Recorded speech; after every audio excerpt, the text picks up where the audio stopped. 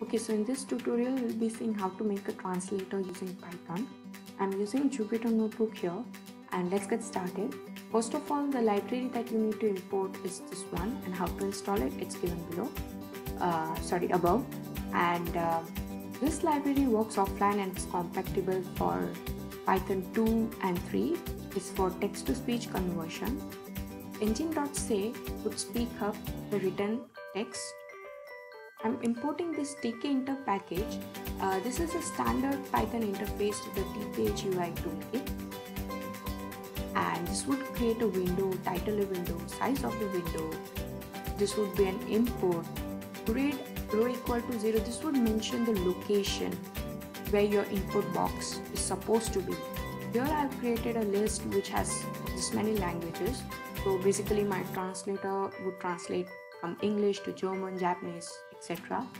Note that the star mark means the speech is also available. Well, this code I have already uploaded in my GitHub, and the link would be down the description box.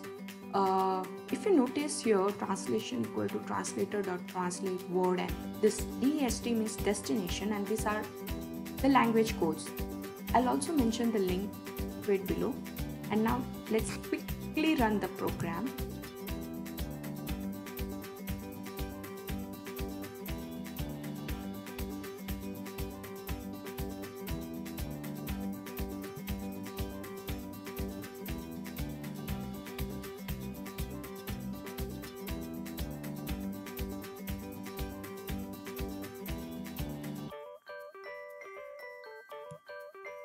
Okay, so this is our window. It says write here. So I'll write here good morning, and I want to translate in, let's say, French. What I expect, since it's a star mark, so there should be a voice speaking bonjour. It's taking time.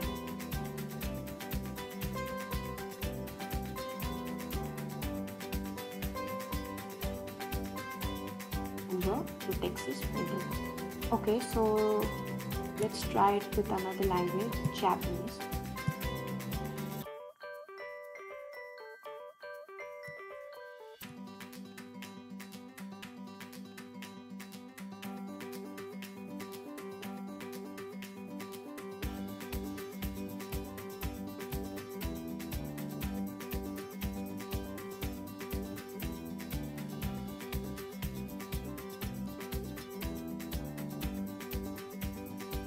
Okay, so here's the Japanese text.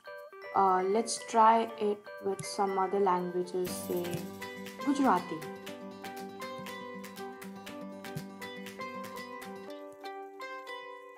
Okay, so here we have Suprabhat.